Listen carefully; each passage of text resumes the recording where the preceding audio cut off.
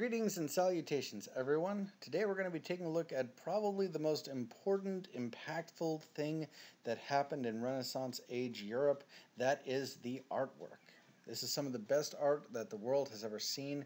It was definitely a callback to the classical age of Greece and Rome, and it's going to influence not just the Western Europeans from the 13th through the 15th century, but it's going to influence, in some cases, all the way up to now and beyond. So let's take a look at the art of the Renaissance.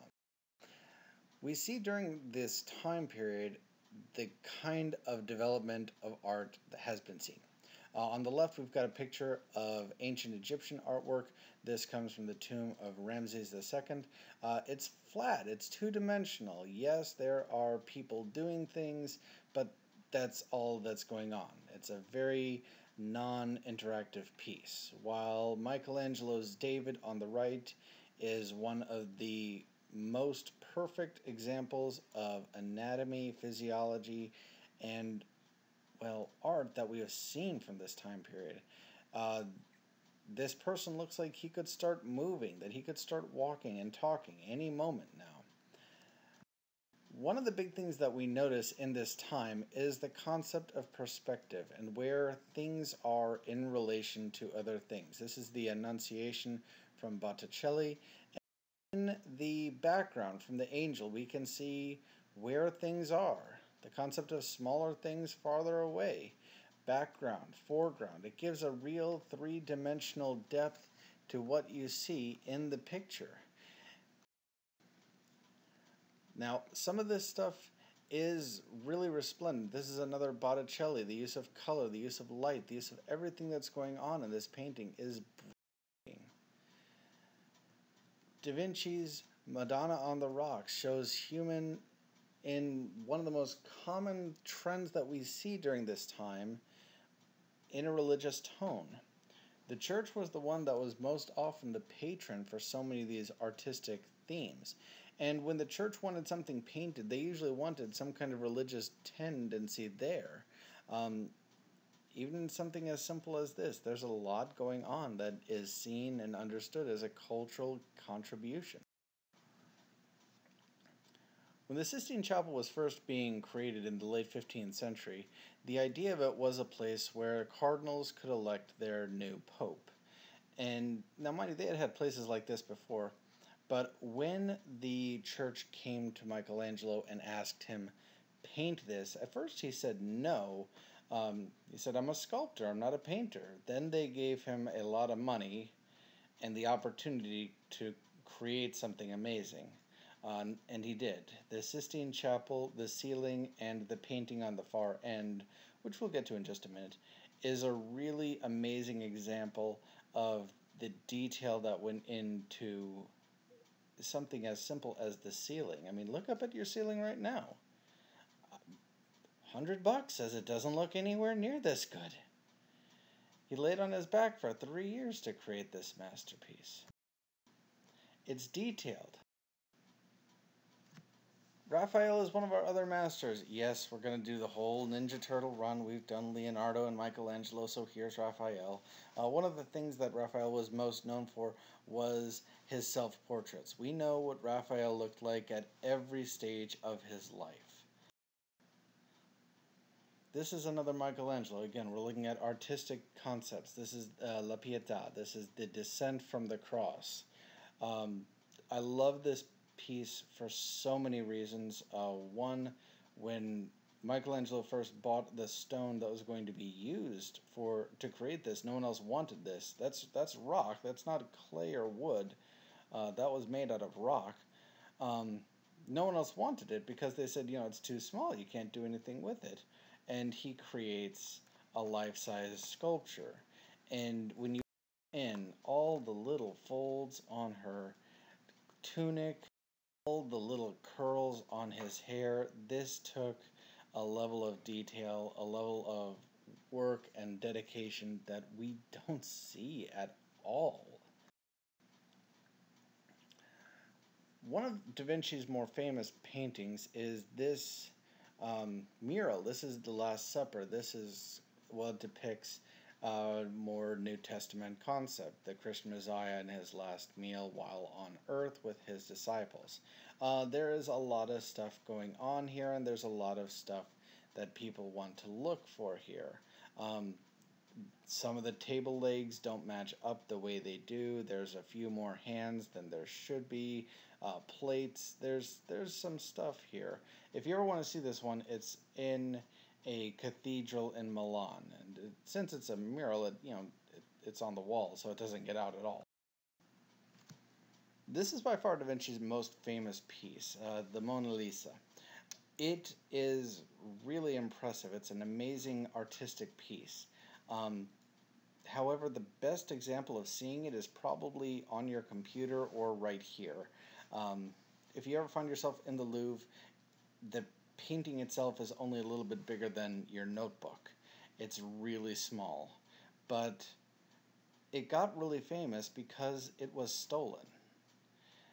It was stolen and it was lost for a couple of years, and somebody found it in a public bathroom. And that's just adds to the why was it there? What's going on? But holy cow. More of Michelangelo's freestanding marble statues. This is Moses. Again, all the detail that goes into this piece. It's breathtaking. This is the Last Judgment from the Sistine Chapel picture just a few ago. This is at the other end, and this depicts how Christians view the world ends. In the center, you've got the Christian Messiah deciding, okay, who goes to heaven, who goes to hell. All around him, there is confusion and panic, and if you scroll down on this, there is Earth, which is descending into just utter chaos at this time. We already discussed this piece, so I'm not going to discuss it anymore, but I highly recommend, if you ever find yourself in Florence, go see it. One of Da Vinci's more famous paintings is this mural. This is The Last Supper. This is what depicts more New Testament concept, the Christian Messiah and his last meal while on earth with his disciples. There is a lot of stuff going on here, and there's a lot of stuff that people want to look for here. Some of the table legs don't match up the way they do. There's a few more hands than there should be. Raphael's second major accomplishment, aside from the self-portraits, is his Madonnas. Madonna being, Virgin Mary plus baby Jesus. He painted a lot of these. These were some of his most prolific pieces.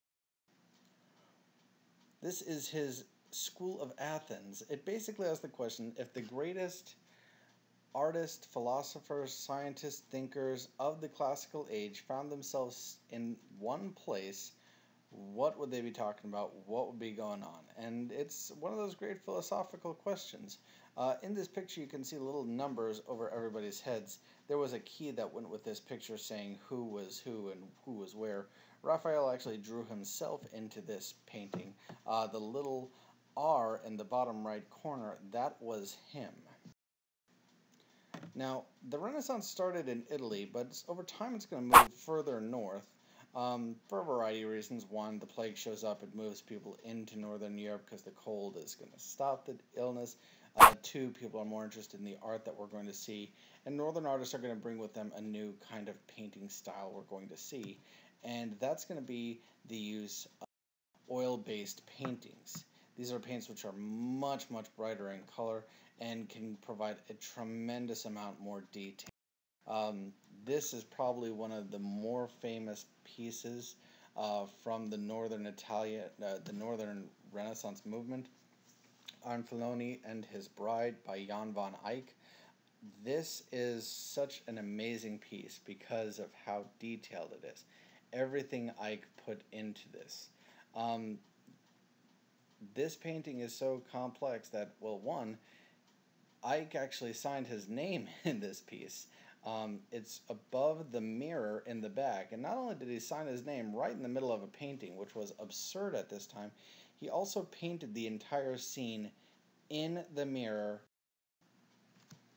This is by far Da Vinci's most famous piece, the Mona Lisa. It is really impressive. It's an amazing artistic piece. However, the best example of seeing it is probably on your computer or right here. I mean, we got in all the little folds, and this is just that. Albrecht Dürer is one of my personal favorites because of his use of oil-based paintings in a vibrant manner.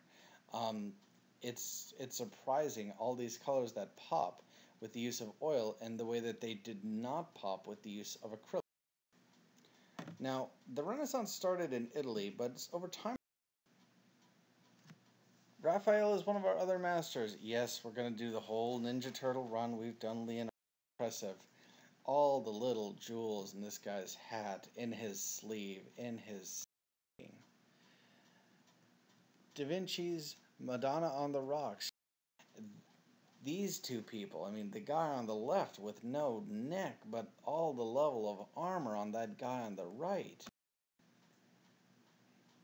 Sometimes they don't need to be big and bright. Sometimes they can show the sallow nature of the world. A gray winter. This is his School of Athens. It basically asks the question, if the greatest artists, philosophers, scientists, thinkers of the classical age found themselves in one place, what would they be talking about? What would be going on? And it's one of those great... Raphael's second major accomplishment, aside from the self-portraits, is his Madonnas. Madonna being, Virgin Mary plus baby Jesus. He painted a lot of these. These were some of his most prolific pieces.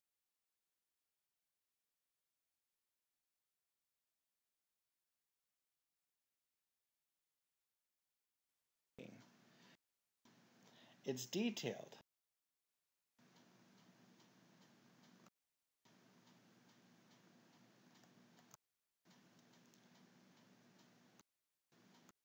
Oil-based paintings. Caravaggio is one of my... I know I said this about 4 or 5 times now, but he really is amazing. The guy illustrated a kind of artistic style known as chiaroscuro, where it goes from light to dark to light to dark, and in it creates shadow and real life that's going on. In this one, this is the story of St. Thomas, who, after the Christian Messiah dies, sees him and says, "You can't be him, he's dead," and then, puts his finger on the wound and says, "Oh, this is gross, you are a walking corpse. Okay, we'll move on with that now." This is another Caravaggio with the use of darkness and light to create a very rich scene. This is also very bad. Things are about to happen very bad for St. Peter. He's about to be crucified upside down.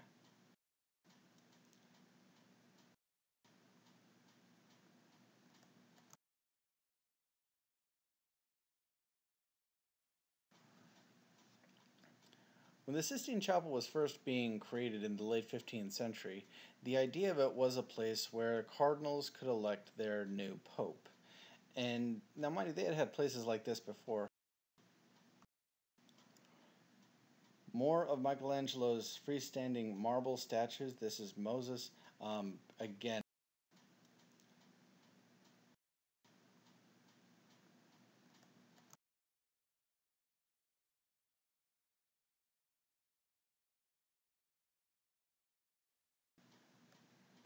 our last little bit is going to be about Renaissance writers. And these guys start writing in the vernacular. They're not writing in Latin anymore. They're writing in the language everyone else is speaking. English, French, Spanish, Gaelic, Italian, which is now a discernible different language from Latin. This is probably one of the more famous pieces from the the Northern Renaissance movement. Arnfeloni and His Bride by Jan van Eyck. This is such an amazing piece because of how detailed it is. Everything Eyck put into this. This painting is so complex that, well, one, Eyck actually signed his name in this piece.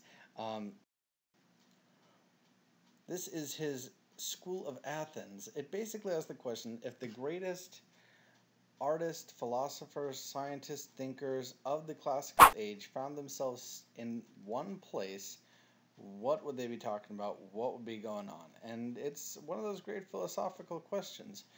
In this picture, you can see little numbers over everybody's heads. There was a key that went with this picture saying, Dante, he writes this crazy book called The Divine Comedy. It's a three-part story, Inferno, Purgatorio, and Paradiso.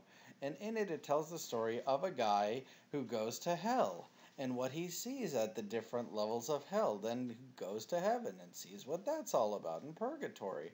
And in it, he describes very detailed, very specifically what happens at each layer of hell. You know, the first layer is for those who aren't committed to anything. The second layer is for lust. They're caught in a tornado. The third is for greed. They're smothered in diamonds and gold and stuff. There's 9 levels. I'm not getting into them now, but it is a really interesting story. Oh, look, there they are. I completely forgot. Well, those are the levels of hell. Now, some of this stuff is really resplendent. This is another Botticelli. The use of color, the use of light, the use of everything that's going on in this painting is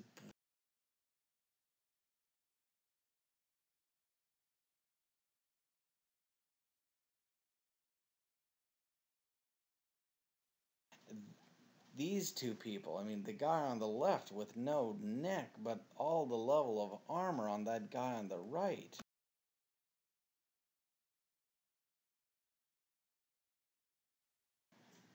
We already discussed this piece, so I'm not going to discuss it anymore, but I highly recommend, if you ever find yourself in Florence, go see it.